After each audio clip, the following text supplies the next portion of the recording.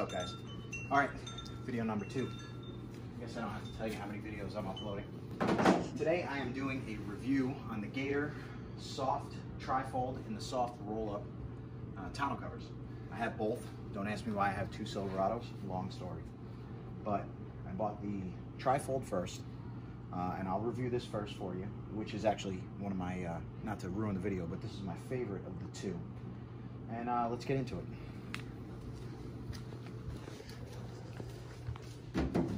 So as you can see with the soft trifold, it's about the same width as a toolbox, standard toolbox that your pickup truck will have.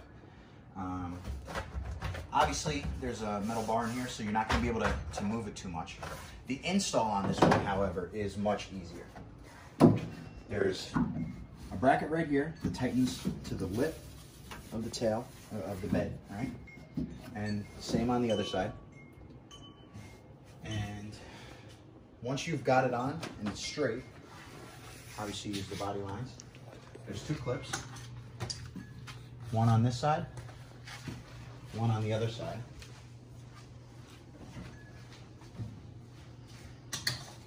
And it holds down,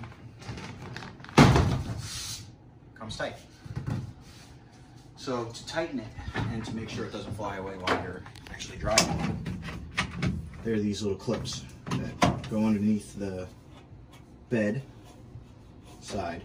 You pull it down and it pulls it tight. And there's two of them.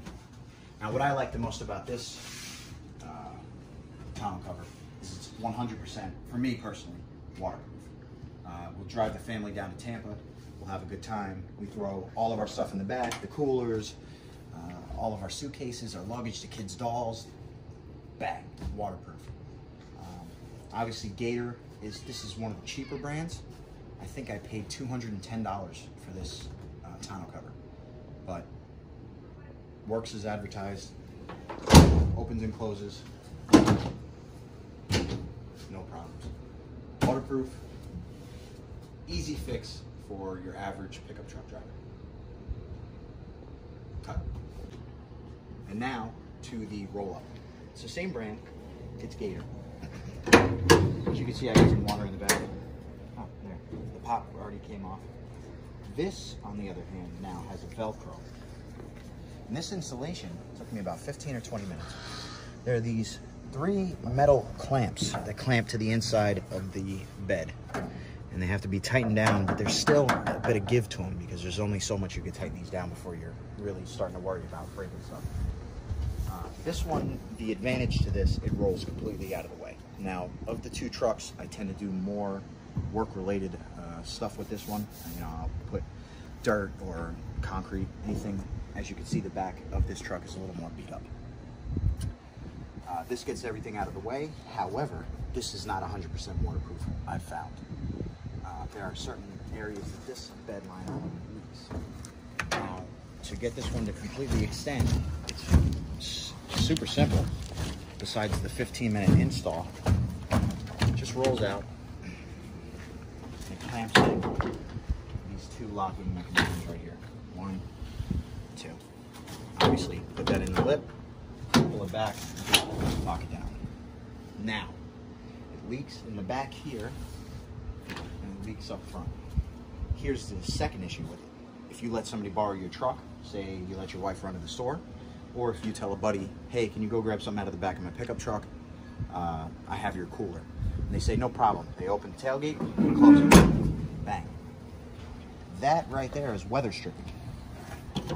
That weather stripping is what allows this to be semi-waterproof. So every single time I open this tailgate, I have to pop it, close it, and then see, lock.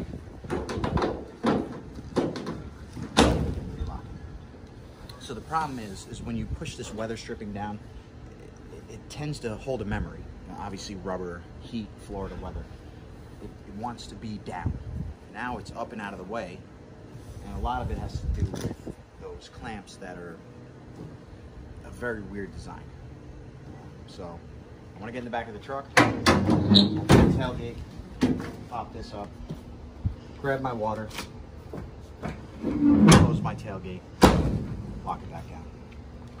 Another thing I've noticed is the Velcro on the sides. And like I said, this is also Gator. This one, on the other hand, is about $179. This locks down with Velcro. It's already right off the bat, you can see an easy failure point right there. One of my stitches goes bad, my Velcro. And a pet peeve of mine, I obviously don't want to see wrinkles in my tonneau cover. So I always find myself readjusting the Velcro. I'm trying to get it as tight as possible.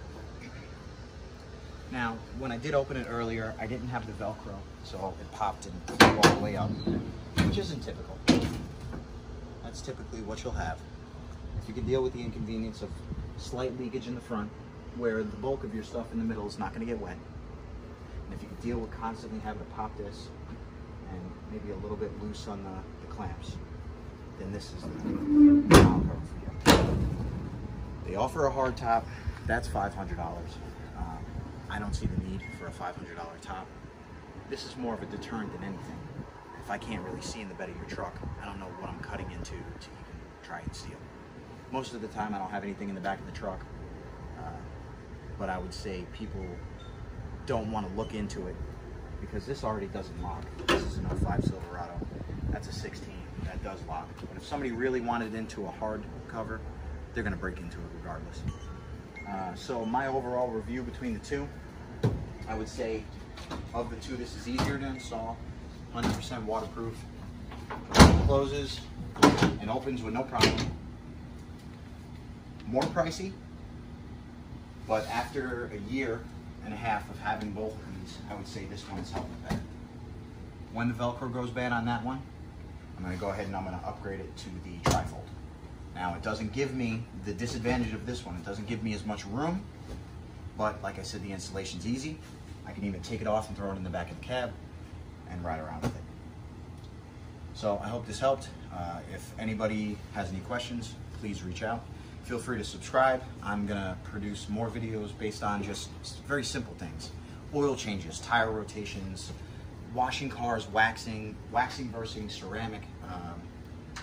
I just want to be the person that can help anybody do the everyday job that maybe not everybody learned. So like and subscribe, Jake and It Easy, and we're out.